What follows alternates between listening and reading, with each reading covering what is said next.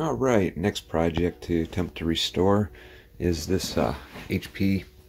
This is a Pavillion 304W Windows XP machine, and I believe this has a probably an Athlon or an Athlon XP CPU in it. And as you see, there's some grass stuck to the side of it, and you can see from these photos here, this is the way it was dropped off. It had been sitting outside, and the guy just dropped it off to me, and the whole side panel was of course covered with grass, and the other side was snow. So I took the side panels off. I left it set next to the heater. It's been sitting there for a few days now, just to get it dried out really good. I don't know how much moisture got inside of it. Let me spin this thing around quick so we can take a look at the business side of it here. And it didn't look like, when I took the covers off, anything had really gotten wet here. You can see there's still dry cobwebs, and the dust on the bottom in here seemed kind of dry. It's more cobwebs than dust in here. I think this thing has just been sitting for so long. And the guy said before he put it outside that it didn't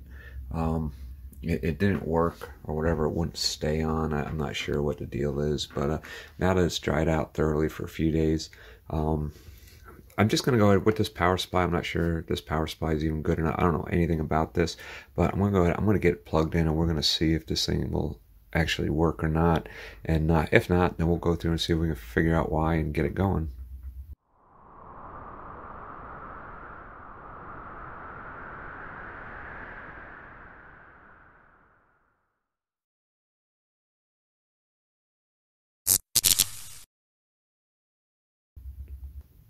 Alright, so I got everything plugged into the back here, and when I plugged the power in, the green light came on the power supply, and it's not flashing really fast or anything, so that may be a good sign. And we're hooked up to the CRT here, so I'm going to go ahead, I'm going to push this power button and see what happens with it. Cross your fingers. Oh, I can actually hear something. The hard drive's spinning up. Well, the monitor just clicked.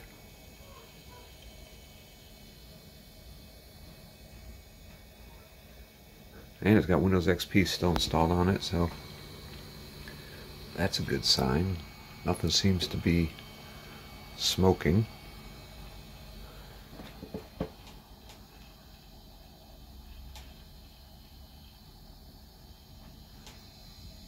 So that's actually really good news.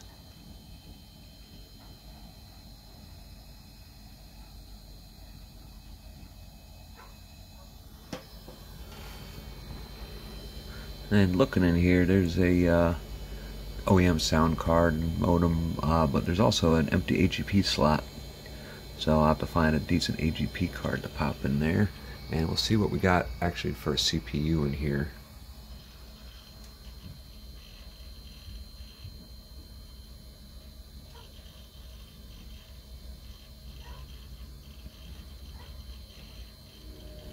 And when I was checking out the case, the side panels and everything look good. There's a couple of scratches on it, like here, but there's a big gouge in it right there. There's like a nick right there. But overall, I guess for the age of the case, it's really not too bad. I think this is like disk storage. Yeah, no discs in there. But yeah, pretty neat. Alright, so Windows is up, and we've got a peacock background going on. And I've got no mouse yet. I'm assuming that's probably got to install the mouse driver. The clock may be correct, I don't know, I'm not really sure. Is it? Nope, it's 11:15, so the clock's an hour off. That could just be because it was just daylight savings. It's just slow though. Wait to see if it actually installs the driver for his mouse so I can use it, and the keyboard as well.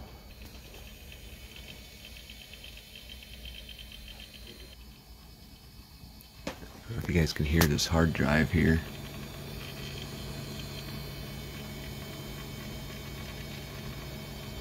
It sounds very slow.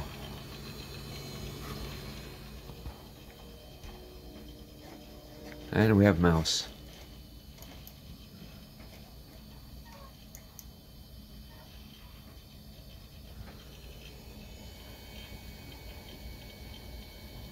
But boy, is this thing slow.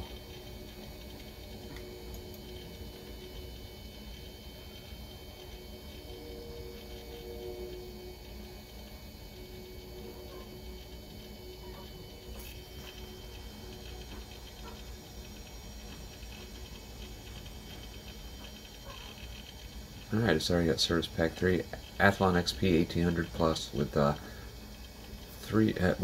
gigahertz with 352 megabytes of RAM, it says. So, yeah, we can up the RAM, and I may have a better CPU for it, but I think we're going to just stick with the one that's in there now. When we put it back together, we'll try to run that with a little more RAM and AGP graphics card and see what we can do with this thing. So for now, I think I'm going to shut it down. I'm going to start disassembling it because this whole thing has to be cleaned out. I'm sure the heat sinks and stuff have to be repasted, and then we'll get it all put back together, and we'll put a fresh install of Windows XP on it. Because I just don't feel like I see a lot of crap on there that looks like it's probably, you know, OEM installed bullshit. So I think it would just be easier to just do a fresh install on it. Yeah. And then we'll come back and check it out.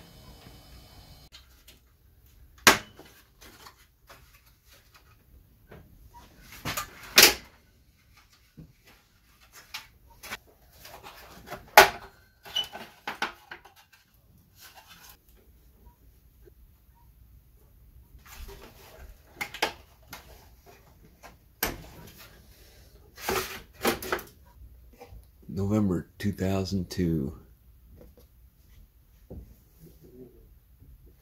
That thing looks like it's been through hell.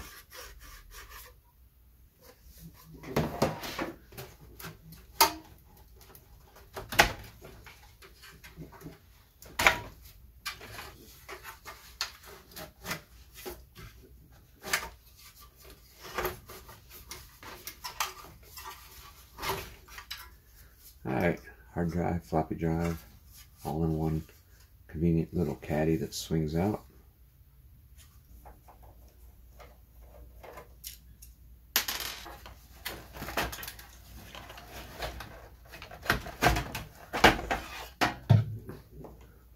Look at that little power supply.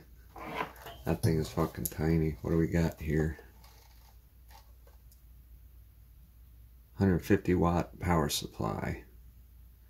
I think we could fit a bigger one in here too if our this optical drive wasn't so long. I mean, that optical drive came all the way out to here. So I'll look around, see if I have a shorter one somewhere for that.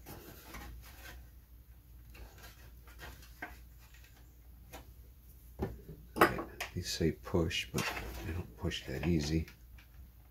There we go. That was gonna break one. Look at the dust on that. It's really not too bad from, you know, it's probably never been cleaned since 2002. Get some more stuff out of the way and we'll take a closer look at the board here.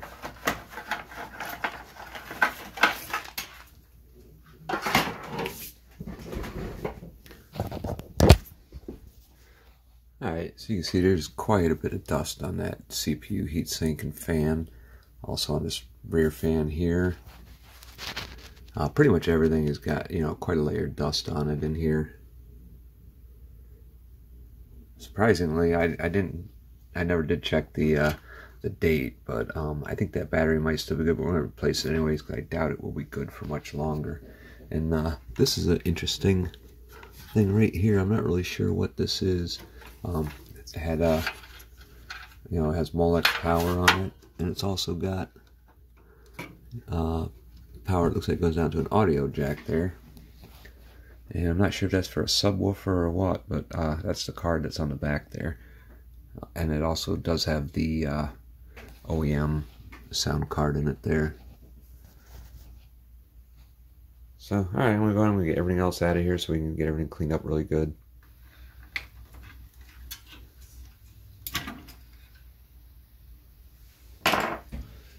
I don't know if you guys have ever had to, any of you guys had to deal with these old Socket A connectors before. What a pain in the ass, man. You're always so nervous you're going to break the clip. But, yeah, this is actually still quite pasty on there, which is surprising. Alright, here's a good look at our Athlon XP. You see there's no IHS on top of this. That's just your bare die right there. So if you're not careful about putting your heat sinks on these, you can easily chip that die, and then the chip is garbage. You might as well just throw it out at that point. And why is my focus so fucked? Alright, yeah, that looks a little better. Alright.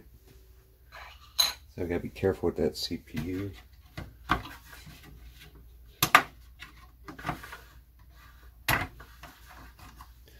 Alright, we have some mismatched PC2100 here, which we already knew just by the amount that it showed in there. We had 256 and 128 right here, so that's what was in there. Alright, so this thing here, still not sure what this is. Oh, audio amp card. So it's an amplifier card. That's pretty interesting. Believe it or not, I don't think I've ever seen one of those before.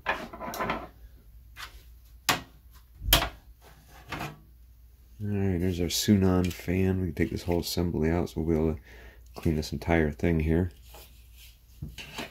I think this is going to clean up really nice. I actually don't mind the look of this computer at all. Alright. There's our sound card. C3DX. Modem. Zero use for that these days.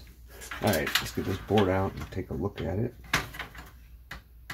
And it appears to be stuck. It appears to be stuck right where this screw was right here. There we go. That zip tie fit in there perfect. I was able to like hook it behind the board, slide it over there, and just pull up, and it came right out. Alright, there's a Socket 462, or otherwise known as Socket A. Capacitors all look good on here from just a quick view. A lot of times on these older boards, they're either leaking or bulged. I'll get a better look at them once I get everything cleaned off, but at first glance, everything appears really good on here. You got primary and secondary IDE ports, 20-pin power connector, your floppy cable port there, AGP, 3 PCI, and there's even a connector for a chipset fan here, if you were to mount a fan on that. Alright, time to strip the last few parts out of here, get everything cleaned up, and then we'll come back, put it together, and see what we can do with it. The case parts are all washed and drying. They were scrubbed with hot soapy water. The motherboard, I basically just brushed it off and hit it with a little bit of denatured alcohol. I tried to take this chipset heatsink off, and it's like cemented on, even popping the little tabs that hold it down. That's cemented to the chip, so I'm not even going to try and get that off. Alright, so after a little research, seems this is the VIA 266 chipset here. This jumper right here switches from pins 1, or if you put on these pins on the left, it's 100 megahertz, and then that's 133. So 266 megahertz is the highest bus speed this will support. So we went with the Athlon XP 2000 Plus in here. And I just got to find a AGP card for it yet too. I've got a couple, I'm just not sure which one I want to use in here.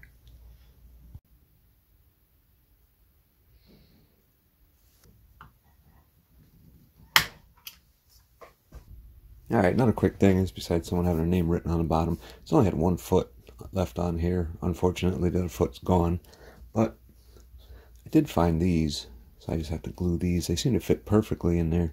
So all I gotta do is just get some glue and glue them on there, and this will have rear feet. The front has the front panel has the feet on the bottom for that. It's just molded plastic, but on the back it needs a little something. So I'm just gonna use these here.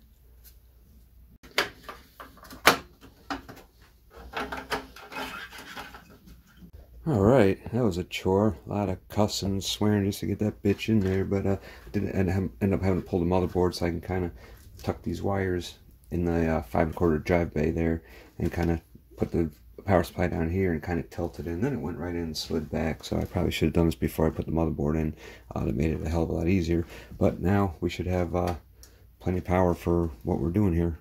Alright, just did a quick test here, and unfortunately I think the 2000 Plus chip is dead. So I put a 1700 Plus back in there, 1800 Plus, whatever one it was, I can't remember, and then it booted right up. So, alright, so a quick update. We've got it all back together now. And you can see from the picture I did have to fuck with this door. The little plastic pin was busted off, so I had to kind of heat up a metal wire and embed it in there, and then put that on, so that takes care of the pin on there. Now the thing works great. Cable management, well, and these, I mean, cable management is keeping your cables out of your fans, so there's really no way to make it look neat. Just cram everything in there as best as you can and keep it out of your fans.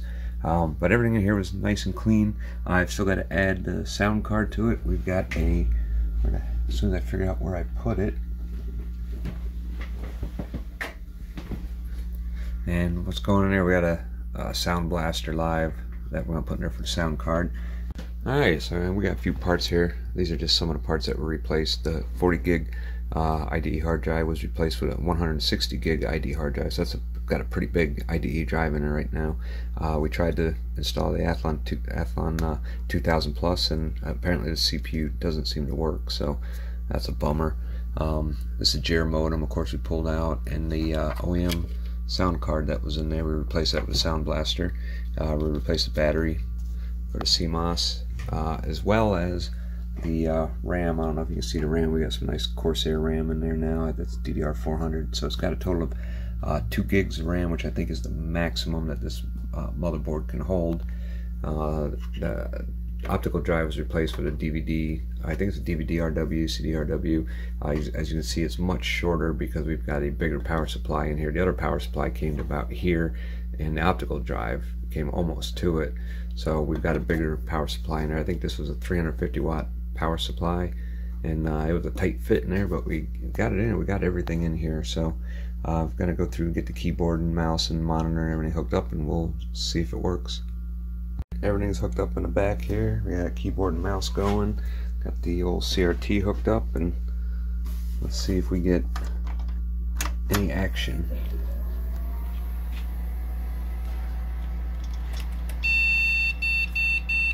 Alright, we've got some beeps, probably because everything in the system has changed, and I'm not sure how to get into BIOS on here, so I'm just punching F2, and it looked like it was F1. Well, there we go. Obviously Windows 98 was on a 160 gig drive, so let me restart it. Try and get into the setup screen here.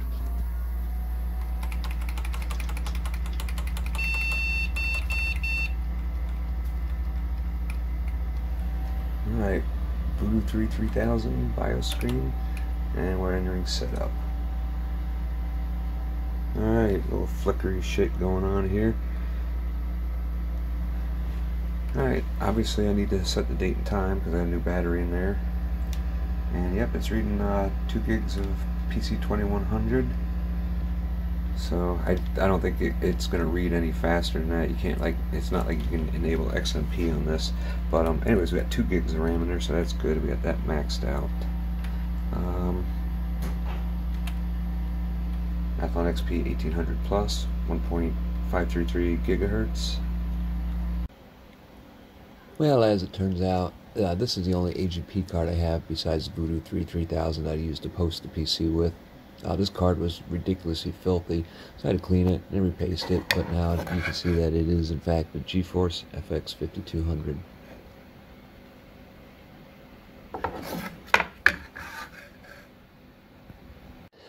I threw it into PC anyways, but you know, it had a ton of issues. You can see in these game captures here, that's anywhere from a mild case of artifacts to just all-out full-blown screen cancer. Even if it started out okay, like it did on Need for Speed Underground, it soon went quickly to shit.